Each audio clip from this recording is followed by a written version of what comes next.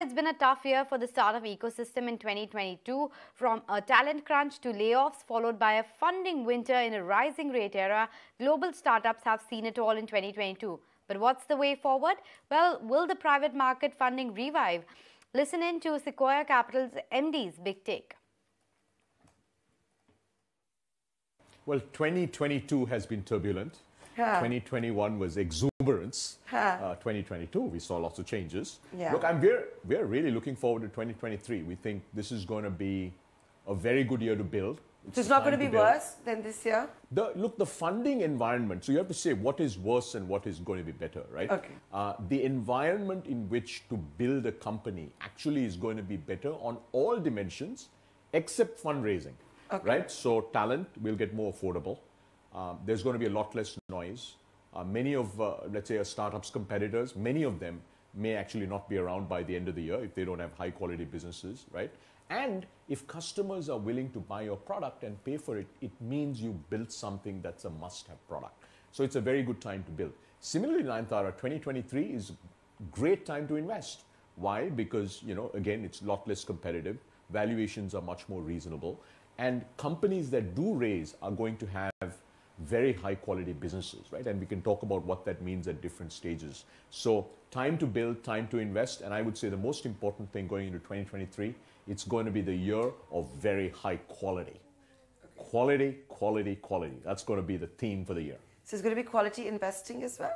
No, it's quality everything, right? So basically, at the end of the day, the focus is going to be on quality businesses. So what does that mean for a startup, right? If you're a seed stage startup, you only should have one goal, which is to get to extraordinary product market fit, right? If you've raised your Series A, your goal should be one. If you don't have extraordinary product market fit, make sure you get to that, because scaling without that is not a good idea. But second, get to very, very sort of viable growth engines, right? Where your LTV to CAC is very, very strong. And if you're a later stage company, you've raised a Series C or D, you have to make sure that you have very strong unit economics. And if you're public, you either better be profitable or you better have a serious path to profitability very, very soon. Because one of the things we've learned with public markets, not just in India, but also in the US, is public market investors want to see companies that are going to build what we call very strong economic engines, right? This has also been the year of layoffs. It's been the year also of markdowns. Yeah, so basically, a simple way you should think about it is if you don't have a high quality, if you're building a company, if you don't have a high quality business today, okay, and high quality means different things. You're a seed stage company. Define high quality. Yeah, so if you're a seed stage company, do you have exemplary product market fit or not? It's very simple. There's only one question that matters if you're a seed stage company. If you don't have exemplary and not mediocre product market fit, exemplary. Okay? Exemplary product market fit, you should just focus only on one thing, which is get to exemplary product market fit, otherwise pivot. Because if you have mediocre product market fit, you're not going to build an enduring company. We know that. And in this market, and whether it's end of 2022, all of 2023, I think even in 2024, 2025, you're just not going to be able to raise capital, right? Because Series A investors have no interest in funding a company that has mediocre product market fit. And boy, if you don't have product market fit, you're in big trouble. So you should continue to kind of keep your team small, keep iterating, keep trying to find it, right? What is Sequoia looking for in 2023? A year ago, a lot of it was Web3. I suppose it's not the case now. So basically, look, there are about 4 or 5 themes that are interesting, right? So India is now beyond a stage, Nayantara, where it's about one thing.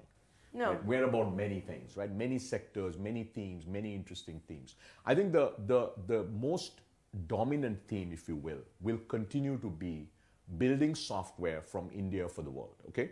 So this is a broad category of companies: SaaS, developer tools, modern data stack, infra, cybersecurity, and the list goes on. Vertical SaaS, now AI, right? So that will continue to be the dominant theme. Now, within that set of themes, as we go into 2023, we think AI.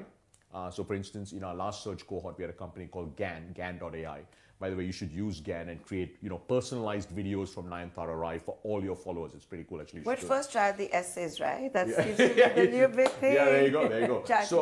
So basically, what we're seeing, actually just within search, by the way, we have over half a dozen AI-first companies now, right? Which are being built from India or Southeast Asia for the world. So AI is one sub-theme that we think will gain more prominence in 2023. The second one is vertical SaaS, right? Vertical SaaS is where you're building software for a specific vertical. So recently our venture team, my partner Abhishek Mohan led an investment in a company called Prism Force, right? They're building software for the IT services industry for their internal use, right? For their talent management sort of needs. Another company. So they're willing to outsource and they're willing to go to a startup for those You should things? do a story on Prism Force. Yeah, it's very interesting. It was announced about 6 weeks ago, I think. We announced a Series A investment in Prism Force. So that's an example. They're building software for the IT services industry, which is a $200 billion and they have industry, them right? already as clients signed up. Well, Indian you have to talk IT to the and founders. services You should talk to companies. the founders and get their story from them. But that's one example, right? Another example is a company that we in our most recent search cohort called Attentive.ai.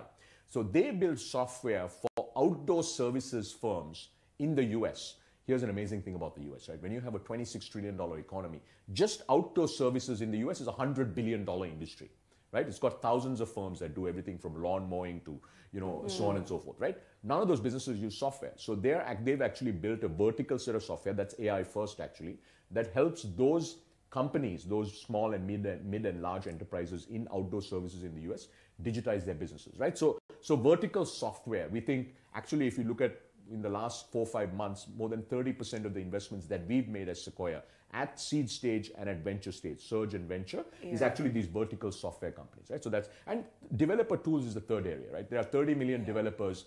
How do we make these developers more productive? I think that's going to be a perennial theme. So I'd say that's the first big theme, building software from India for the world. These are 3 sub-themes that are interesting. The second mega theme is the India consumption story, right? India obviously seems to be bucking the trend. We'll have to see, how 2023 works out. But the reality is Indian consumers continue to be very vibrant. Indian businesses continue to spend. And within the Indian consumption story, Nayantara, we have a bunch of different things going on, right? New consumer product brands in beauty, in food, in toys, companies like Skillmatic, water purification, company like Drink Prime in Bangalore, right? Across the board, right?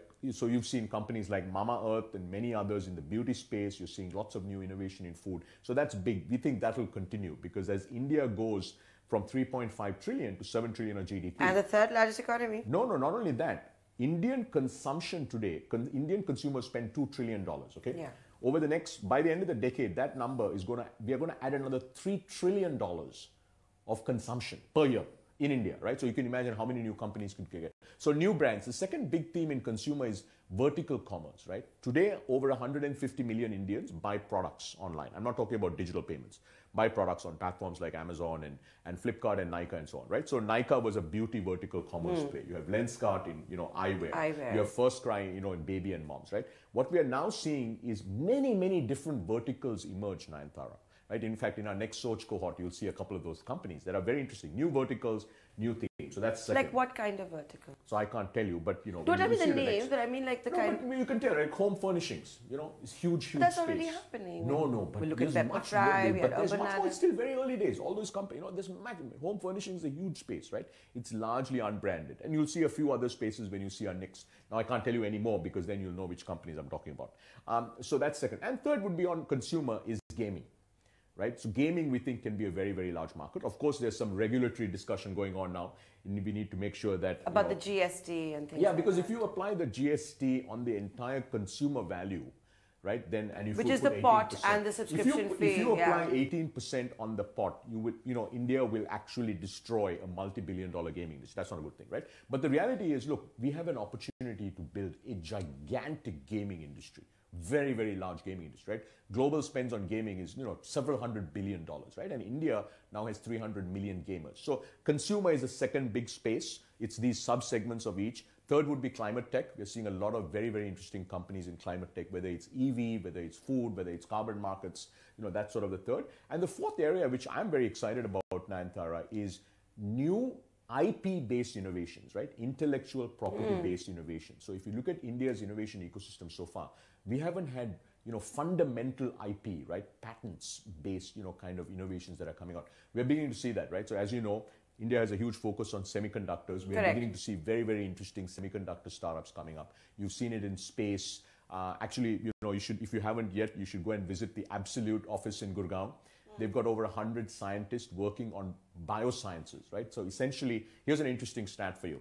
India has over 2 lakh crores of subsidies for fertilizers in India, right? Absolute over the next couple of months, over the next month or two, will launch a set of new biopesticides and biofertilizers that could help reduce by 50% the the subsidies that we give for fertilizers, because these new products that they're launching don't need to be subsidized, and they're actually good for the environment, right? So I think climate tech has a lot of innovation, from EV batteries to EV OEMs to EV financing and so on and so forth. And then finally, it's this space of IP-based innovation. And what we're seeing now is, especially IIT Chennai, if you haven't made a road trip to IIT Chennai, you really should. Go and understand, Nayantara, the amazing innovation that is coming out of IIT Chennai, because this is all IP-based innovation, right? It's not about, and by the way, these are more complex businesses. They're hardware, they're software, they take a lot more time to develop. There's technology risk, there's execution risk. Actually, many of them will require a lot more capital than traditional internet businesses or traditional SaaS businesses. So those are the 4 or 5 themes